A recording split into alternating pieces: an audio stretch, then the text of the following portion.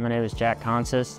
I am graduating from NKU in the summer of 24, and I am doing a co-op with Danis Construction. I am currently an assistant project engineer in the Special Projects Division. Some of the jobs that I've been working on this semester is the University of Dayton Health and Wellness building that'll start next January. I've been doing pre-con for that, and I have currently also been working on Oakwood High School and Catalent manufacturers. While at NKU, they helped me get a better understanding of the construction field itself with the classes I've taken there. Some things that I think I would say to future co-ops is it's all about the time you put in and the effort you put in. The more effort and time you put in, the better learning experience you're going to get out of the co-op. I think my time at Danis has reflected that.